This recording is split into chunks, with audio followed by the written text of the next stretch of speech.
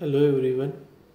Today I am going to take your paper third PHCT 223, that is the third paper, that is the choice based credit system pattern by 2020.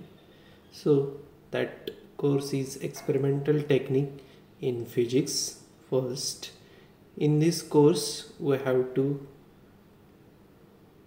4 modules.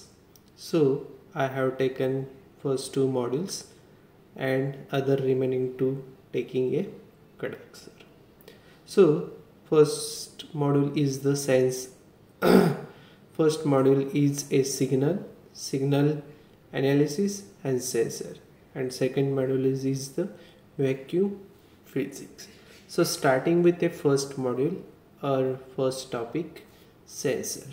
Sensor is a device which sense or detects the physical parameter like as a temperature, pressure, force, humidity, strain, stress converted into a suitable form. Means what? In electrical form like as a current, voltage and resistors. Sensor is also known as its input device, which provides an output signal with respect to specific physical quantity input. Next, sensor is a device or module or machine or subsystem whose purpose is to detect events or changes in its environment, send the information to other electronics devices like as a computer processor to perform the operation and gives the desired output. Examples like as a temperature sensors, we have known the various temperature sensors like as a thermistor, thermocouple. These are the temperature sensors. So we sense the temperature and gives the desired output in terms of current and voltage or resistors or any other sensor.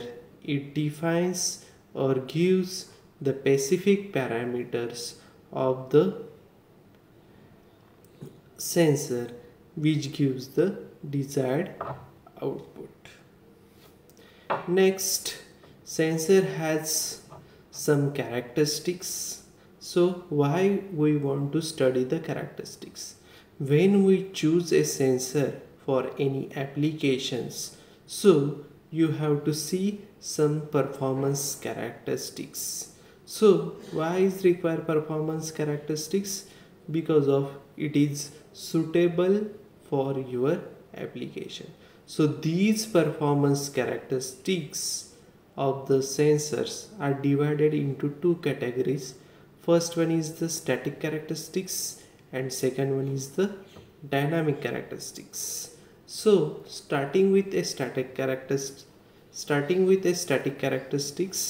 So static characteristics, the set of criteria defined for the instruments which are used to measure the quantity which are very slowly varying with time or mostly constant, that is do not vary with time, is called static characteristics. So here quantity not vary much with respect to time. So that's why that characteristics is known as static characteristics.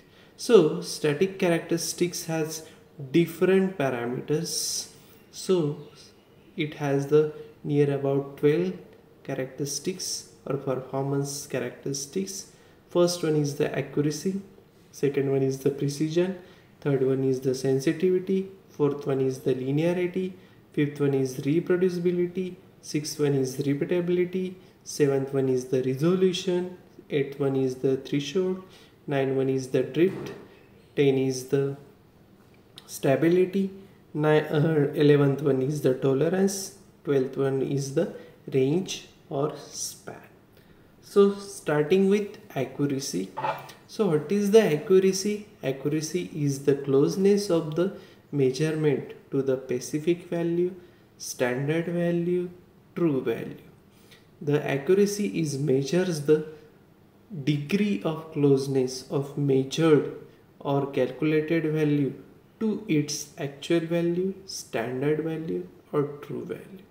So when we measure a accuracy, we have two different ways accuracy can be expressed. So starting with point accuracy, such accuracy is specified only one particular point of scale. It does not give any information about the accuracy at any other point of scale. So here any scale we have to define a particular point of scale, so that is the known as the point accuracy. So second one is the accuracy as a percentage of scale span. So when we instrument as a uniform scale, its accuracy may be expressed in terms of scale range. Accuracy as a percentage of true value.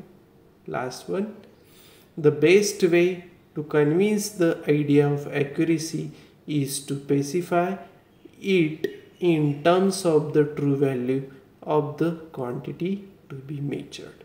So when we accuracy as a percentage of true value, which gives the more accuracy.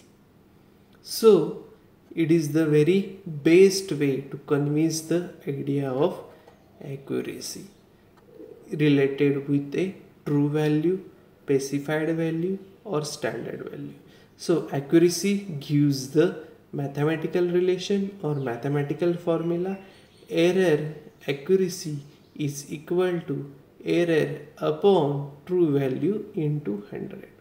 So here error is equal to measured value minus true value. So whatever measured value you have to measure, so that is the subtracted by your standard value, true value or specified value. So the percentage of value of true, specified or standard is more accurate than percentage of the full scale deflection. Next one is the precision. It is the also related term with accuracy, but precision is the closeness of the measurements to each other. It also measures the degree of agreement within a group of measurements. It measures the reproducibility in given fixed value of quantity.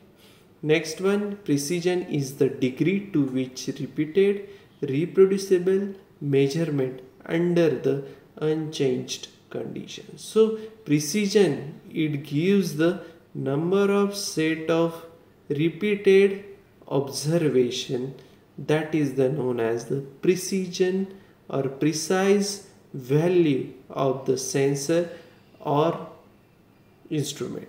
Consider one example. One temperature sensor gives the constant observation as a 35 degrees Celsius. So that is the precise value of your temperature sensor. So let me explain or clear the concept of what is the accuracy and what is the precision. Accuracy is the closeness of the standard value, true value or specified value. Or precision, number of repeated value of the observation. So first diagram, see the blue balls are very near to the standard value or true value or specified value. So their accuracy is high. Second diagram, the blue balls are away from the center or standard value or true value or specified value, so low accuracy. Same as third diagram, the blue balls are spread or away from the your standard value, true value or specified value, so there is also low accuracy. But precision, first diagram, we have to see all the blue balls are close to each other, so that is the high precision.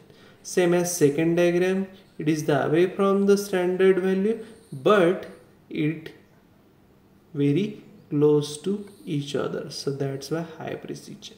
And last one, it is the spread or it is the not close to each other, so that's why it is the low precision. So following characteristics, it shows the precision and accuracy. It is clear your doubts, or it is the clear what is the accuracy and precision. So accuracy is near about the center of the center of the parabola, so we have to given to the closeness of standard value, specified value or true value. Or precision, it is the range or span of the observation between them, so that is the precision. So you have to clear the accuracy and precision. Next parameter is the sensitivity. Sensitivity, it is the very important parameter of the sensor. So sensitivity, it denotes the smallest change of the measured variable to which instrument respond. So whatever input given to the sensor and instrument, it is there is very smallest change their environment, so that is the also detects at the output very shortly, so we have to say that is the very sensitive for sensor or instrument.